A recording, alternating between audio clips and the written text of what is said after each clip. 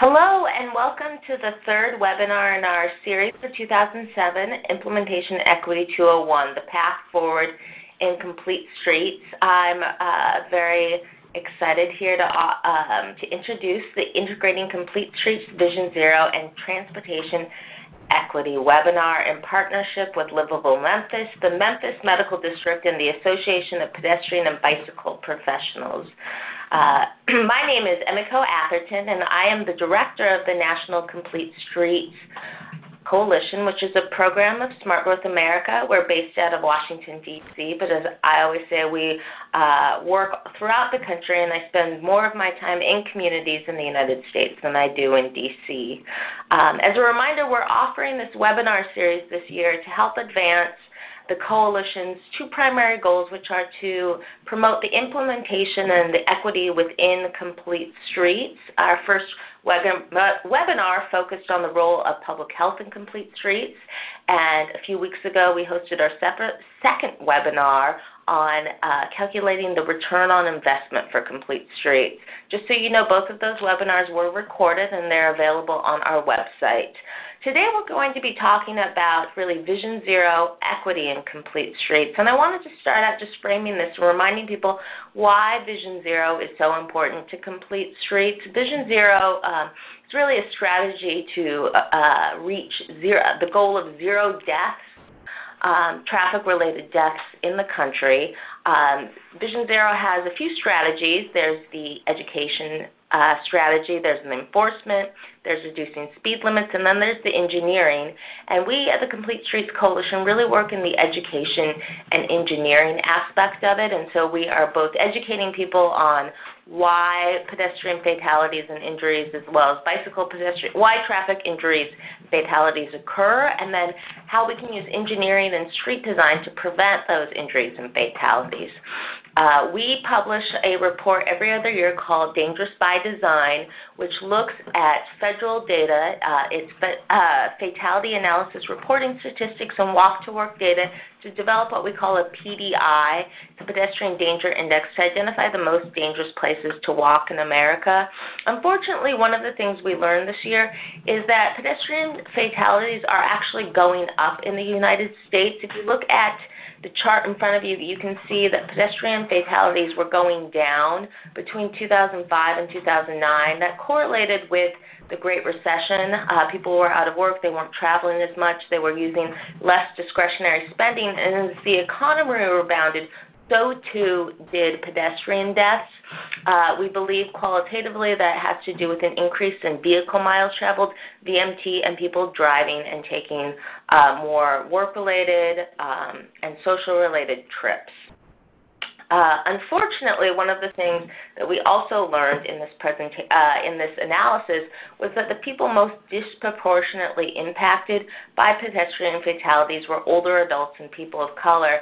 And you can see on this chart that people of color are 54% more likely to be struck and killed while walking than the average U.S. population, and that older adults are 51% more likely to be struck and killed while walking. So we can see that pedestrian fatalities directly impact vulnerable populations even more so. So I'm really excited to offer this webinar today. I'm going to start off by turning it over to Byron Rushing, who is the president of the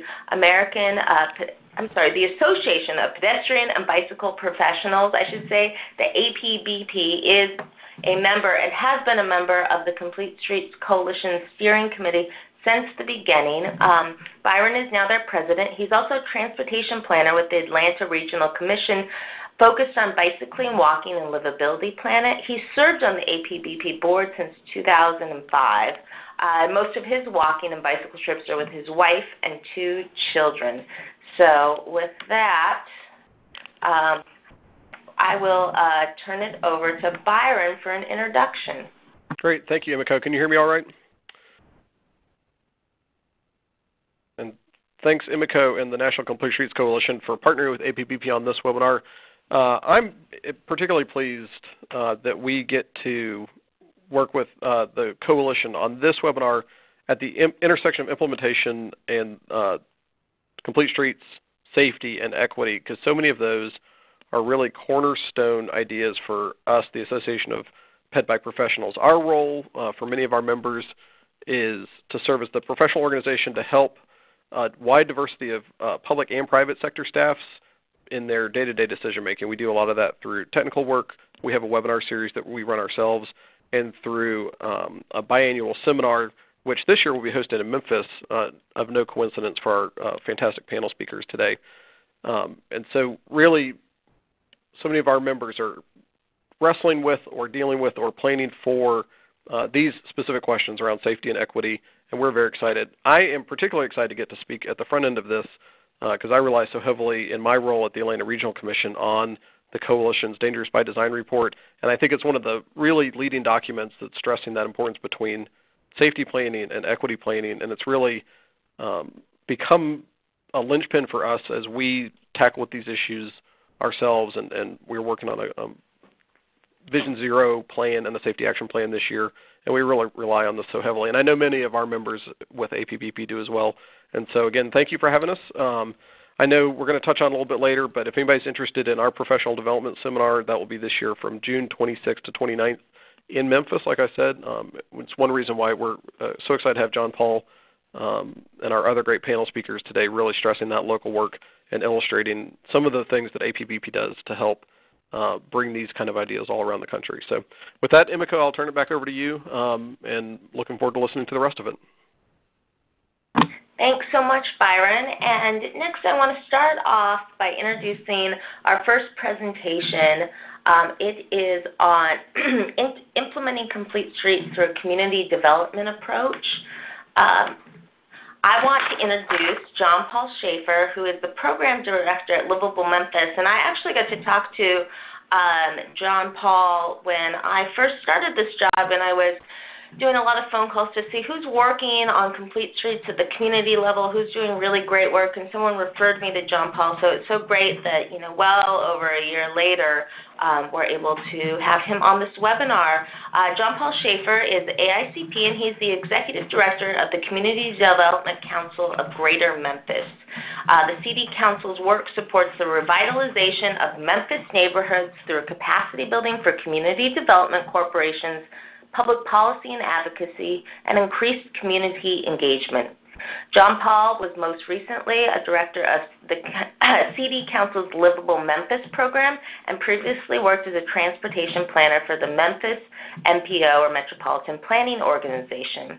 He also currently serves as board chair of Bike Walk Tennessee and as a board secretary of Explore Bike Share, the organization working to bring bike share to Memphis. John holds a BA in Jazz Studies from the University of New Orleans. I can't think of a better place to study jazz, and a master's in city and regional planning from the University of Memphis. He's a native Memphian who has also lived in New Orleans and the Los Angeles area. So thank you so much for joining us today, John Paul. Thanks, Emiko. Really pleased to be invited to talk about some of the work that's going on in Memphis. I wish I could have brought 4 or 5 other panelists on just to talk about some of the great, neighborhood and citywide work that's going on. But I'll, be trying to give a little bit of our local perspective and talk a little bit about what goes into kind of our thinking around implementing complete streets, integrating equity into that, and then kind of putting all of that in light of or in perspective with our current planning efforts. So I'll just breeze through a couple of these. So Community Development Council has been around for over 15 years as a nonprofit serving the community development industry citywide. I did run the Livable Memphis program, which was really focused on advocacy and outreach and being a technical resource for some of our neighborhood partners. But ultimately, our goal is to promote healthy growth and revitalization of neighborhoods in Memphis. This just kind of touches on a few things that we've done over the years. We've worked on, getting the city to reorient its policies on bicycle and pedestrian infrastructure, transit funding, looking at kind of the ordinances about, traffic laws and things like that. And really just taking that neighborhood approach to making sure that, we have livable places in our community where people can access transportation. So when I started to put this presentation together, I think I stared at this blank slide asking this question, what is transportation equity, for longer than I should have. But I just wanted to put this up here for a second and let everybody on the line kind of, take a moment to think about what it means to them personally, and say that, our experiences in Memphis, are, it's an ongoing process, and I don't think we're going to solve everybody's problems nationwide, but, happy to share some of this perspective, but keep in mind that, this is a continual question we need to ask ourselves. So then obviously the next thing you do is you do a Google search and come up with, what I think is a fairly accepted definition of transportation equity, about it, transportation and being able to, have access and mobility and it be affordable and reliable is really getting down to being a civil and human right. It's about how people are able to access what is in our communities. It also will change heavily, based on context and local needs. This is something, not just transportation equity, but equity in general, something we're really exploring through this Strong, Prosperous, and Resilient Communities Challenge grant that we got, along with 5 other regions around the country, and looking at how the built environment and our communities really affect health, climate, resilience, and racial equity, being very specific about what type of equity we're talking about. I also, through that process, am learning that, equity means something completely different to people from different backgrounds and from neighborhoods. And, where I, coming from a point of privilege, may look at a greenway trail and see just the benefits and the opportunities that come along with it. Somebody from the communities we're working in may look at it and see, kind of misplaced priorities or signs of, gentrification and displacement that are coming down the line. And so our challenge really is to get to a place where, complete streets, or however we're talking about it, means kind of improved quality of life in a more inclusive way, and that the benefits of these things become more evident. Again, this is a conversation that's going to continue to go on. We also learned that it's about, it's about the outcomes. We want an equitable outcome, but it's also about the process. I mean, people really want to say in how their community is designed or redesigned. They want to know that investments are there for them, not just someone who's being attracted to kind of take their place. And on a specific level, I think that having 100 traffic deaths a year and knowing that, somewhere between 20 and 30% of those are pedestrians, even given our low commute share by pedestrian mode, is really not equitable. So just some kind of context about Memphis generally. Just to give you a sense, we have an idea of who's affected by an inequitable transportation system. Memphis and the region as well has a lot of, low automobile access. 30,000, 12% of Memphis households don't have an access to an automobile at all. We have more than 11,000 people walking to work or to catch a bus to work every day. And we do know that, on average, 20% of deaths in traffic each year are pedestrians. In Memphis, African Americans make up 70% of those 11,000 people walking to work or to transit. That actually is pretty in line with our demographic breakdown. But we also know that a lot of school-age students are walking to school every day. We know that 8% of Memphis residents have some sort of disability that requires a mobility device. And we also know, kind of the overall number of pedestrians involved in a crash each year on average.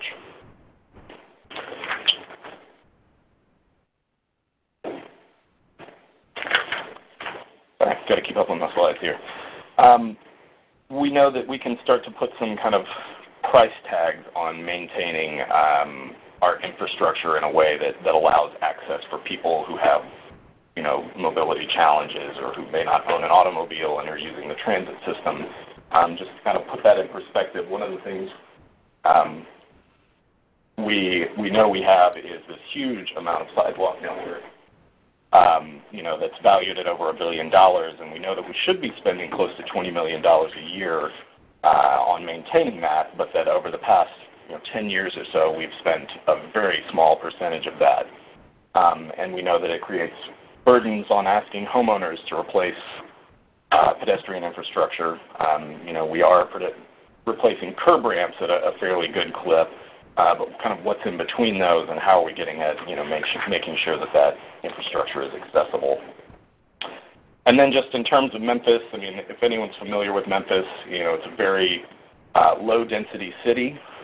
We have really kept up with population by expanding geographically. So it creates some real, mismatch between where people are living and where they're working. We have a really high burden of housing and transportation costs, being about 52% of household income. We also know that we have a really high utility and energy burden, so kind of adding all of those fixed costs in. Another thing that really impacts transportation equity is that we don't have a dedicated local source for transit. And we've seen that over the years, as the amount of money we're putting into there goes less far and less far, that ridership is kind of tracking downward with funding cuts. And that influences how people can access jobs, education, all those kinds of opportunities. So kind of switching gears a little bit and looking at how we are considering transportation equity in some of our planning efforts. One of the things that we've done in the past 5 years is have all of the jurisdictions in our region, our MPO region, adopt this Mid-South Regional Green Print that really looks at green spaces and trails and on-street bicycling and pedestrian network, but really ties that into housing and jobs and health and had a real focus on social equity. So again, kind of being clear about what type or what track of equity we're addressing. A couple of things to really pull out here is, again, it's about outcomes. We're talking about like some of the implementation effects, but also about the process, about making sure that there aren't barriers to actually participating in this planning process. Whether it's language barriers or access to public meetings and things like that, but really being sure that the voice of the community comes out in these plans.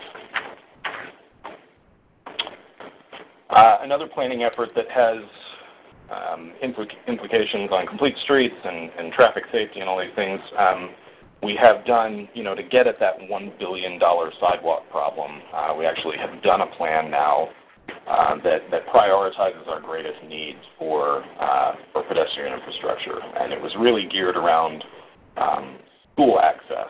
Kind of looking at the neighborhood connections into schools. It was a way to kind of put young people forward as kind of like a very important part of complete streets and traffic safety. We know that young people are highly represented in those pedestrian crashes that are happening in the city, beyond what their share of the population is. So equity in this case, it's kind of woven throughout some of these other categories and some of these other criteria, like making sure that there's transit access or there's stakeholder and public input and safety considerations, but also calling out equity in and of itself as one of these ranking criteria. And just to give you an idea of how that was done, really it still is kind of a geographic approach, kind of looking at census tracts around the city that have these higher than average rates of households living below or living in poverty, zero vehicle households, non-white population, and then the limited English proficiency. And then kind of overlaying along with those other criteria the proposed projects in this plan, and to kind of target some of the areas that have seen more disinvestment, that are likely to have the older sidewalk network that needs more attention now. And then one final planning effort that we're going through, well, not one final one, but the current planning effort we're doing is this Memphis 3.0 comprehensive plan. It's the first time in nearly 40 years that Memphis will have a citywide comprehensive plan. And we're still in the fairly early stages of this. I'm leading a Complete Streets working group that's kind of providing a technical viewpoint on how we weave complete streets kind of throughout these 4 pillars of the plan that are based on connectivity, livability, opportunity, and sustainability. But even in this early stage of the plan, it's important to see that the city has made clear statements on what their guiding principles are, and including equity and opportunity for all in those statements. A lot of this comes out of previous work like the regional green print. So it's not being developed in a vacuum by a planning staff. It really is kind of building on those past plans. I'll talk a little bit more about this directly when I go through some of our complete streets work.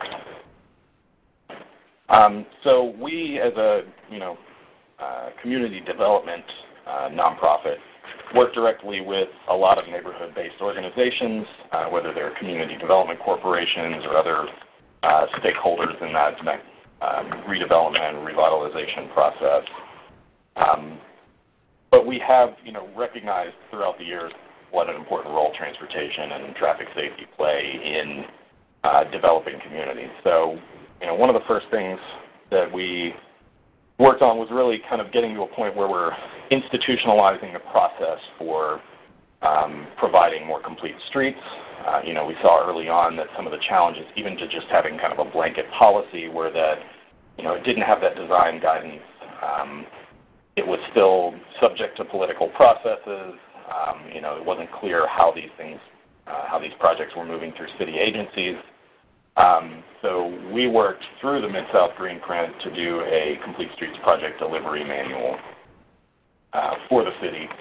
And one of the most important parts of that was having this very clear workflow of how a development project or how a roadway project moves through the different city agencies. At what points do they engage the public in that process? How do we kind of track the communications in that decision-making process? Again, to make sure that the process is consistent and therefore, somewhat more transparent. Another key component of that was really reorienting, and this is another kind of clear statement from the city. It's about we are looking at the most vulnerable roadway users and giving them the highest order of consideration when we're making these changes to roadways and to public spaces. And then a final piece, and this, again, will kind of go into more detail in this comprehensive planning process that we're doing now, was coming up with a system of road typology. So looking at a functional classification system and saying how can we make that more context sensitive and tie it to land uses in neighborhood X and neighborhood Y, and give it really that local context. This was done in a very high-level analysis, this roadway regulatory plan, but we're seeing a real opportunity now through the Memphis 3.0 comprehensive plan to go into a deeper dive. Part of that planning process will be doing 14 district plans of the 14 kind of subdivisions of the city.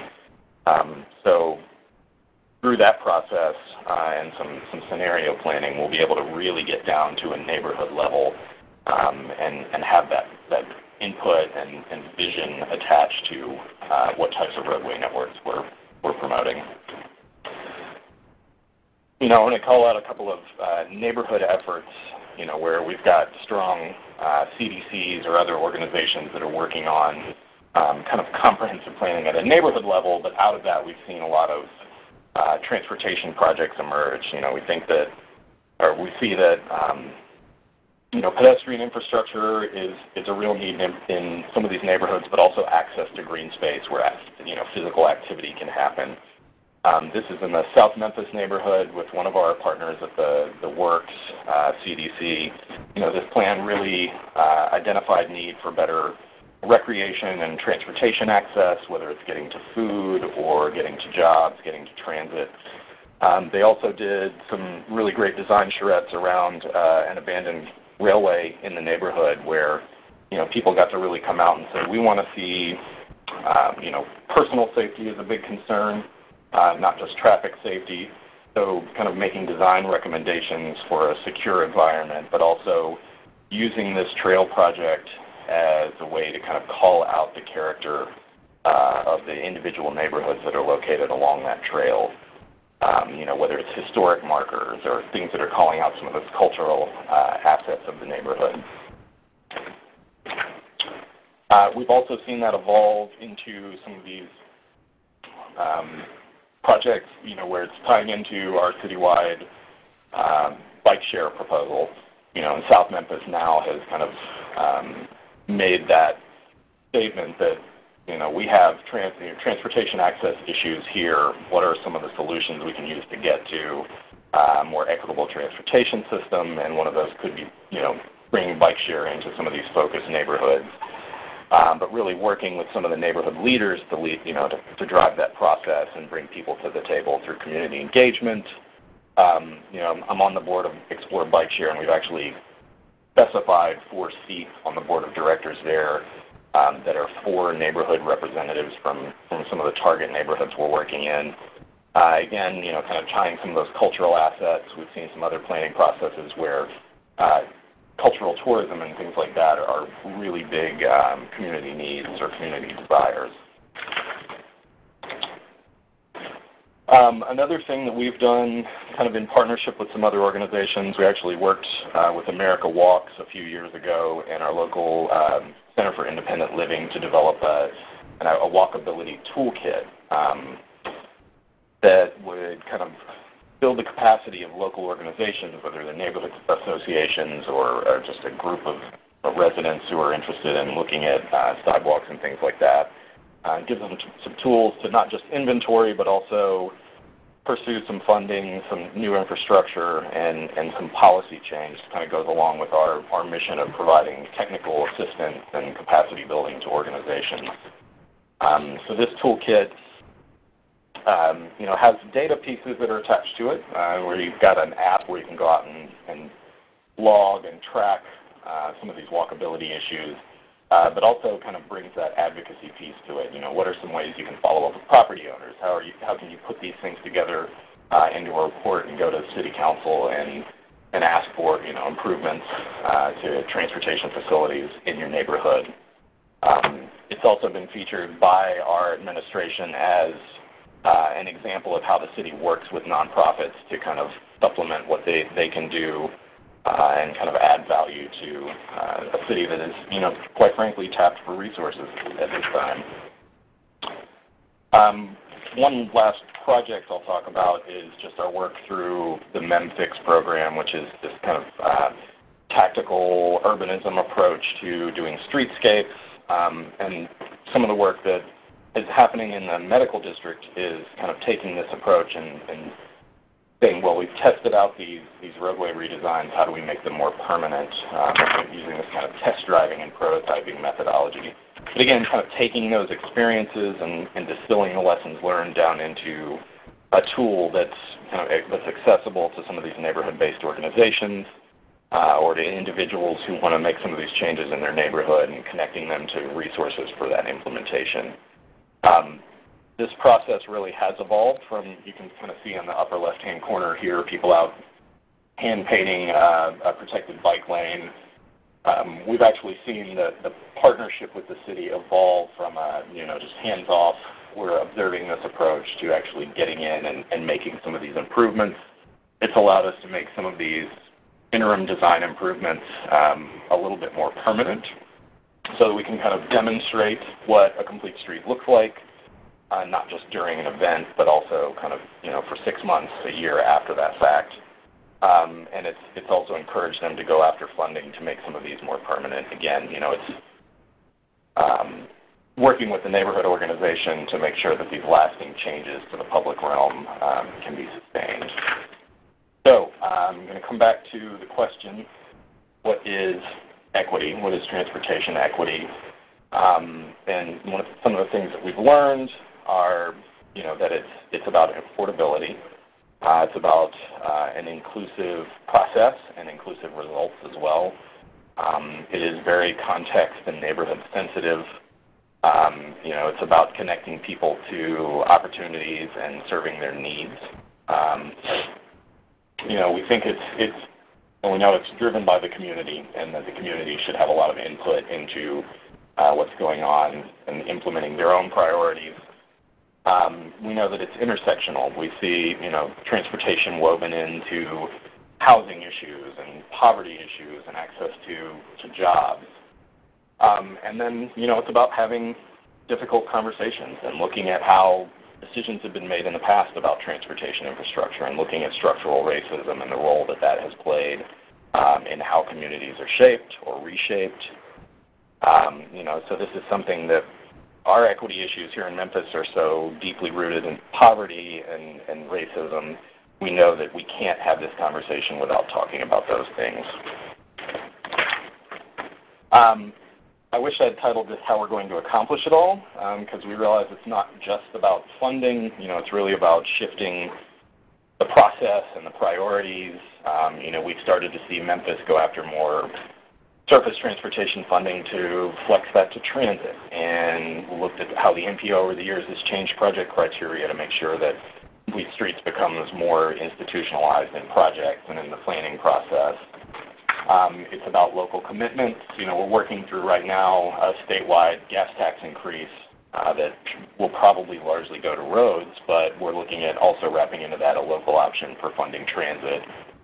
We're seeing our transit agency really partner with the city on that last mile connection of walking or biking to transit.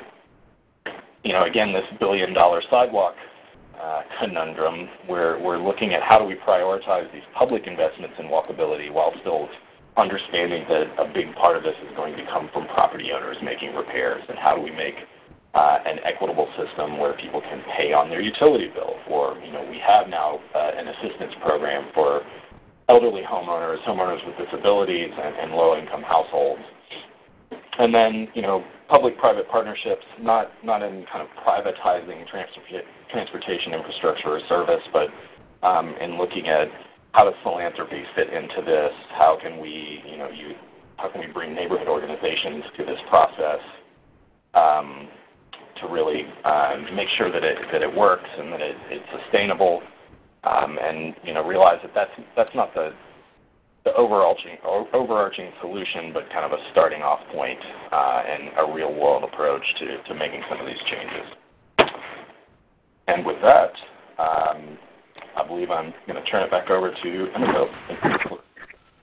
Thank you so much, John Paul. That was really fascinating for me, and I love how you walk through all those real-life examples. I see that many of you have questions, and we are going to get to them. So if you do have questions, please continue to put them in the chat box. We'll go ahead and spend the last part of the webinar going over questions. But right now I'm really excited to introduce Larissa Redmond Thompson, who is the founder and CEO of the Collegiate Life Investment Foundation, CLIF. The mission of CLIF is to serve as the premier vehicle to inform drivers around the state of Tennessee about the dangers of distracted driving, and to educate college-age students and those matriculated into college preventable ways to avoid its negligence. Larissa is a proud graduate of the Christian Brothers University, where she obtained a bachelor's degree in English literature. She also graduated from Atlanta's John Marshall Law School in 2005 with a JD, or Juris Doctorate, as well as completed her studies at Capella University with a master's degree in public administration with a focus on nonprofit leadership. She currently works as the program associate for the Memphis Medical District Collaborative, where she is responsible for developing a pedestrian-focused Vision Zero comprehensive plan for the Memphis Medical District. Thank you so much for joining us today, Larissa. Thank you. I appreciate that introduction. I'm really excited to look at our organization, the Memphis Medical District, and our responsibility to make our district a more livable, economically prosperous, clean, and safe place to live and work, and how that transpires to developing and launching a district-wide Vision Zero strategy for the Memphis Medical District. So moving forward, we sat down, and our organization is pretty young. We are a year old this February, and so we sat down to say, how could we really look at pedestrian safety and take Vision Zero strategies and campaigns that have been nationwide and really zero and focus that into a Vision Zero campaign for the Memphis Medical District. And so we focused on really making this the first district-wide Vision Zero campaign to launch in the city of Memphis with a focus on pedestrian safety. And so moving forward, we wanted to answer this question of what is the Memphis Medical District and why is it important for us to focus on pedestrian advocacy. The Memphis Medical District is defined by this 2.5 square mile area between downtown and midtown that you see on your screen, that map of boundaries that you see. And we serve as a vital connection between the two, downtown and midtown Memphis. And we service and home some of the country's most renowned medical institutions. As you can see on the map, some you may be familiar with: St. Jude, ALSAC, the University of Tennessee Health Science Center, Le Bonheur Children's Medical Center. And so with these different medical and educational institutions, we have 16,000 employees, 8,000 students, across a 250-plus acre of property. And so, as you can imagine, this is although Memphis the city is not as dense, this particular area, the Memphis Medical District, across our district boundaries, is a very dense area. And for, upcoming potential community development projects, it's important that we think about our pedestrians, their safety, in ways that the MMDC can work with our partners to create a safe and walkable environment for all. So in looking at that, we wanted to come up with the overarching vision for our strategy. When we approach pedestrian advocacy in the beginning stages of developing this strategy, we wanted to look at, and we felt it was very important to look at and develop a vision statement that clearly communicated to our constituents the importance of pedestrian safety within our medical district, and then outline a very achievable goal for us to strive for as an organization. So therefore, we developed this campaign to really encourage a safe, walkable district by reducing the number of pedestrian-involved fatalities, as well as seriously bodily injury crashes, which we know are not really included in a lot of Vision Zero campaigns, but we thought it was important that we acknowledge that some of these crashes that really change the trajectory of pedestrians' lives after they've been involved are important for us here in the medical district. And so we aim for this goal of 0% pedestrian fatalities and injuries by the year 2020. So if we look at the pedestrian, and John Paul kind of hit on some of this regarding our statistics here in Shelby County, and for those that are on the call who don't know, the city of Memphis encompasses about 70% of Shelby County, Tennessee. So our city limits takes up the majority of the Shelby County, and we can see in the last 2 years an uptake of pedestrian-involved crashes over that time. And so as crashes increase, but our need to provide the city with more transit and opportunities and really efficiently use our green spaces, is very important for us, not only in the Memphis Medical District, but also in the city as a whole, to really focus on developing a type of infrastructure and educating our motorists within the city and our county to really help decrease some of those statistics that we see on our screen right now. Excuse me. So we have elected to really take a 3E approach in launching our Vision Zero campaign for the Memphis Medical District. As you can see, our current and planned strategy focuses on the 3 E's: engineering, enforcement, and education. And of course, in nationwide Vision Zero campaigns, you often see these three E's reveal themselves in some type of way. And we've really focused on collaborating those 3 E's, therefore the overlapping of the image, and really focusing on collaborating with our partners to leverage the different activities we see moving forward with the campaign. So looking at the first E, I really won't take much time on the engineering aspect of our strategy. We started some work in 2016 with our streetscape project, and John Paul is actually going to follow my presentation with doing a good deep dive into this streetscape work. But I thought it was important to really highlight, at least for a brief moment, the streetscape work and how the MMDC approached providing visible street transformations, which we thought would utilize our public spaces in the Memphis Medical District to make them more walk and bike friendly.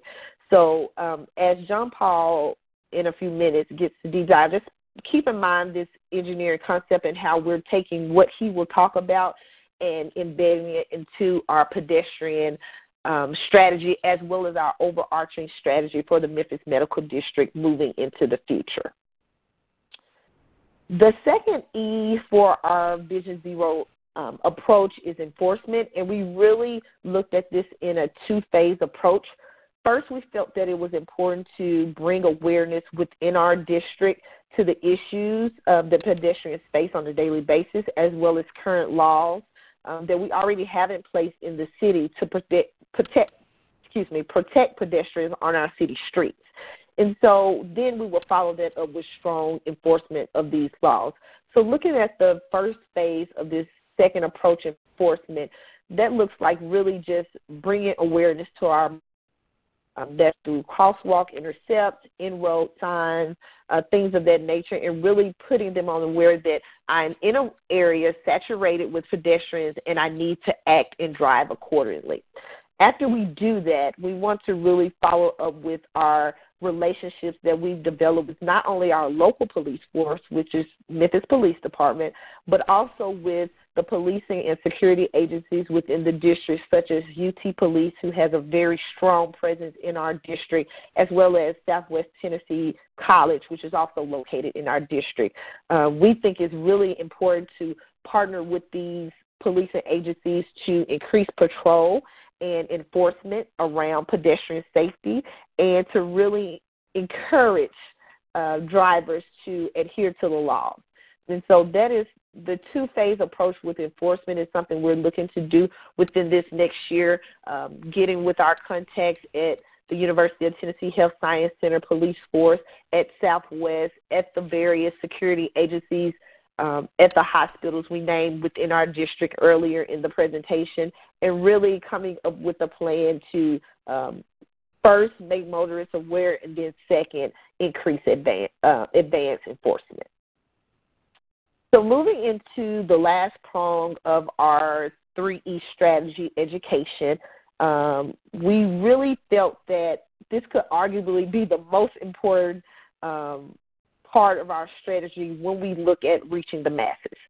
This is not to really dilute the importance of engineering and enforcement, not only in our strategy, but in Vision Zero strategies across the nation, but when we look at education, it really provides a very public-facing tactic, and it really creates open dialogue amongst citizens about pedestrian safety, not only for the Memphis Medical District, but how we can leverage what we're doing in the Memphis Medical District and kind of influence some other districts around the city of Memphis.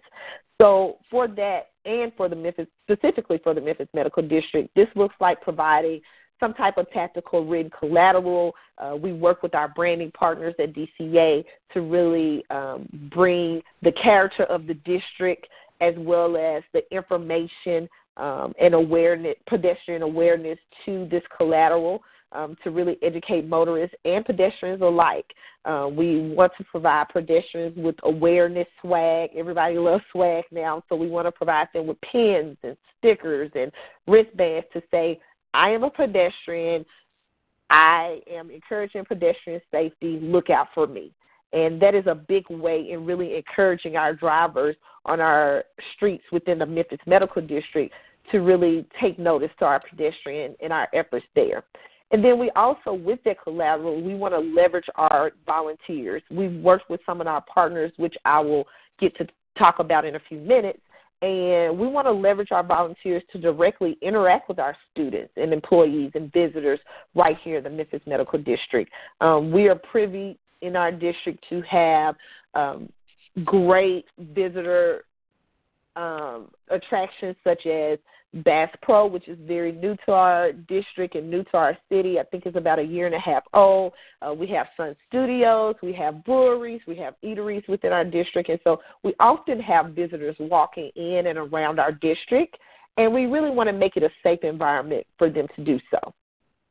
So looking at the education prong, I also want to look at the opportunity to create and influence significant programming around pedestrian advocacy, specifically within the Memphis Medical District. an example of this is the MMDC. We provide an event grant to local individuals or organizations throughout the medical district who seek to bring people together within the district to not only promote the district and the good things we have going on, but also to incubate our green spaces. And we think that we can partner with some of these ideas around pedestrian advocacy and our event grant to really enforce what we're trying to get through to our constituents. This could take, for example, place in a walk to lunch day for the district or other pedestrian-centered programming that would really not only expose our district, what our district has to offer, but also encourage walk and transit options. And I think that's something that all of the speakers can agree on the call today, on the webinar, that is really important not only in the city of Memphis, but for our country to really transition to. So in really looking at the 3 E's that I provided, the engineering, which John Paul will take a deep dive really into our streetscaping, the enforcement 2-prong approach, and the education that we feel we'll be leveraging here in the Memphis Medical District. I also want to discuss how we leverage the relationship with our partners here in the city. So as I stated at the beginning, collaboration is at the heart of Vision Zero strategy for the Memphis Medical District. We have had the opportunity from the beginning to sit down with our partners at Bike Walk Memphis, at Innovate Memphis, the City of Memphis, Livable Memphis, and other partners to really sit down and make sure that our strategies and tactics not only align with some of the programming and things they're doing around pedestrian safety in the city, but to also make sure that that reflects the current research and data. Some of the organizations that you see on the screen have already done some of the groundwork and foundation in explaining why we need a Vision Zero campaign here in the Memphis Medical District. And so it was important for us to work with them and create a bigger footprint in our small district and collaborate to really push forward some of those similar ideas and strategies instead of doing it separately. So I encourage anyone on the call who's maybe thinking of taking on a Vision Zero or launching a Vision Zero campaign or strategy in your district or in your community to really think about those partners you can leverage and collaborate with to see how you can better build off each other and what you are currently doing in your own individual spaces. So I think that is my time. I'm not sure. Amiko said we will have time for questions later. I believe my contact information will be provided, and I'm happy to answer any questions that anyone has following the webinar. I'm now going to hand it back off to John Paul. As you remember, he's the program director at Livable Memphis, and I think he's going to discuss more some of our streetscape plans and how he leveraged that with the Memphis Medical District.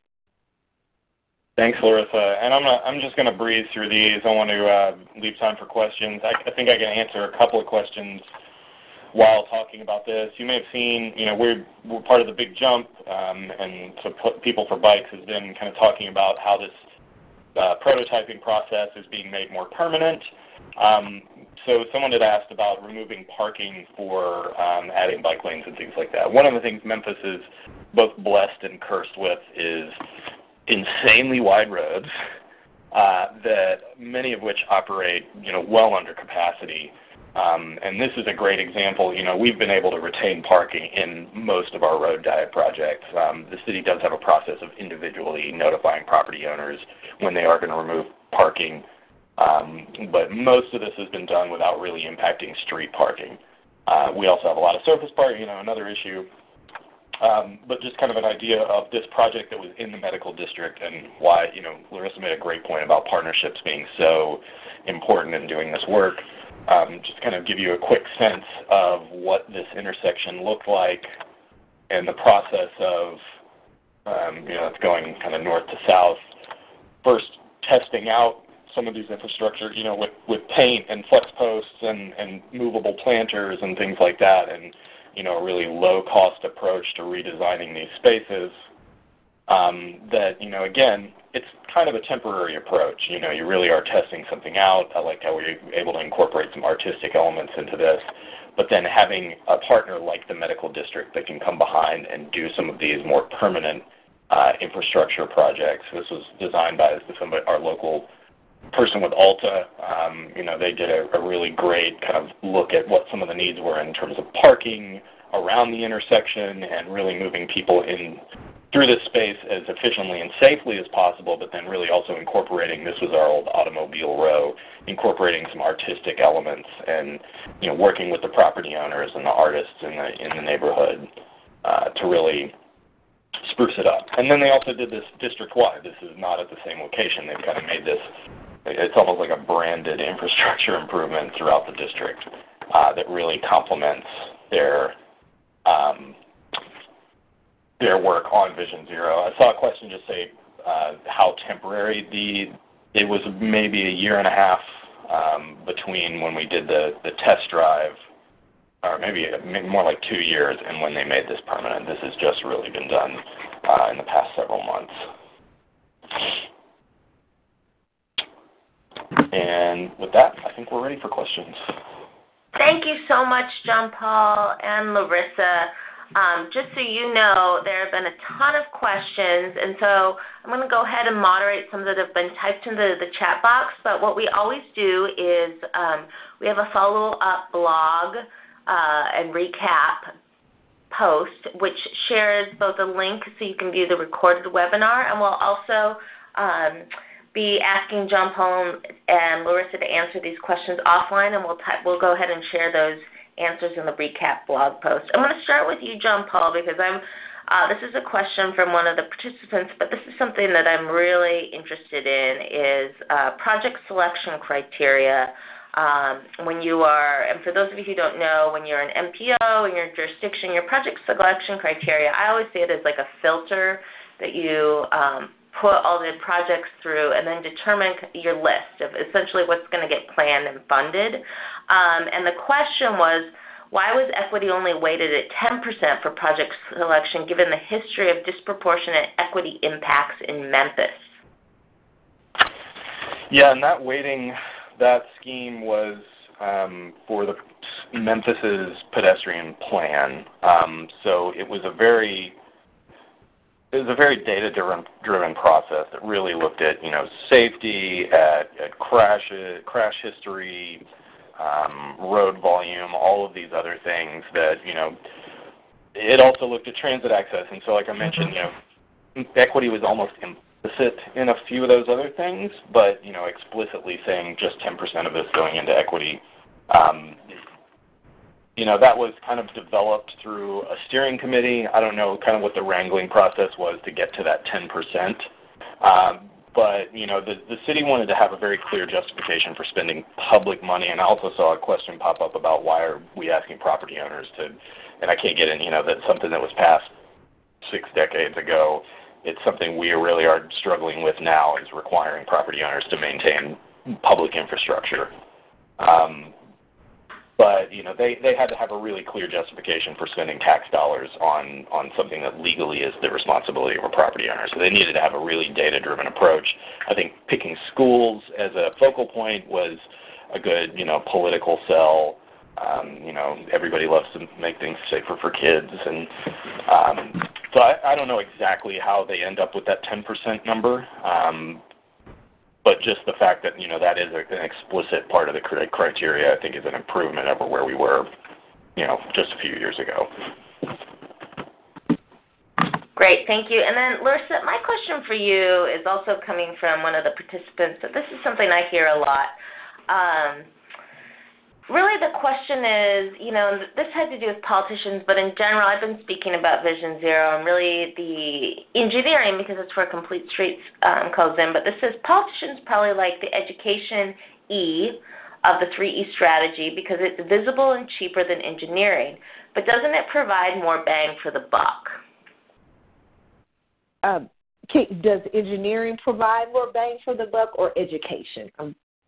Engineering. So there tends to be a preference for education. I think, one, I will add my 2 cents in, but it's a little bit more politically palatable. It's in a way cheaper to do. It's very fast, and so it tends to be one of the favorite E's for people to do.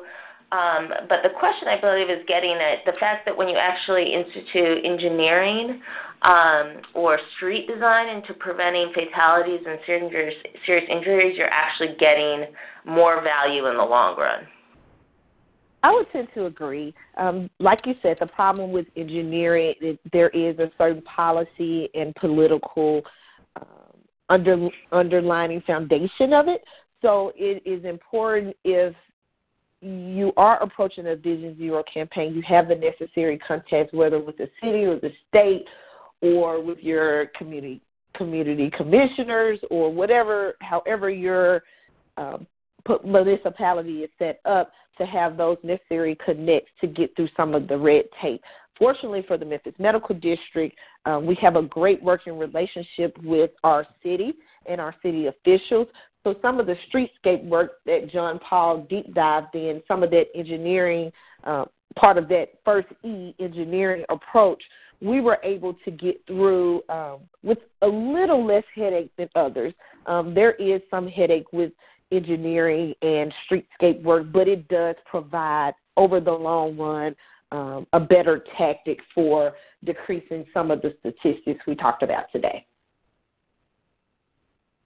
I hope that answers your question. Yeah, that's great. And again, there were so many questions, and we won't be able to get to them all because it's 1:58, but we will go ahead and work with Larissa and John Paul to get answers to all your questions as well as their contact information. I also wanted to let John Paul talk a moment about, or Byron, an event that's coming up in Memphis in late June, and that is the APBP Professional Development Seminar. And I can make one plug for it. I've only been to Memphis once, but I know the hotel that it's in has an amazing moment where the ducks come out and perform for everyone. But I'll let Byron and John Paul talk a little bit more about what you can expect. I can't get it. Sure. I'm going to just advance the slide here. We're really excited to have APBP bringing the PDS to Memphis this year. The Peabody is a very historic hotel. It's right downtown. There's a lot of great work going on along the riverfront, and we're going to be touring things like the medical district and hearing from them directly about some of these street improvements and Vision Zero. We're going to tour the Big River Crossing, which is our bike ped bridge across, one of the widest points of the Mississippi River. We're going to see things like Shelby Farms Park that's gone through a huge capital campaign in a 4,500-acre urban park. And then, there are going to be some really great sessions that go a little bit more into depth on the equity conversation, on how we implement complete streets, and on, one of the really important parts of it is there's a track on partnership. I think that's been kind of a theme, and what I've talked about, what Larissa's talked about, I think, health partnerships, education partnerships, all those kinds of things. So I think there's a lot of great content that people will like to hear, and we'd love to see everybody here and talk in more depth about the work that's going on. I think I'll wrap it up there. Great. Thank you, John Paul. So I encourage anybody that's able to visit that. With that, I just wanted to share that our next webinar will be in May, and it is Making the Most of the Main Street, Complete Streets and Walkable Communities. We are co-hosting it, and I'm sorry the slide's not pulling up right now, but we are co-hosting it with America Walks and the Langley Main Street Alliance, which is based out of Langley, Washington, in my home state, and we'll be sending out follow-up information about that shortly. And again, we plan on sending out the recap blog post within the next week, so thank you all. And as always, please feel free to contact us if you have any further questions, and a big thank you to our speakers today.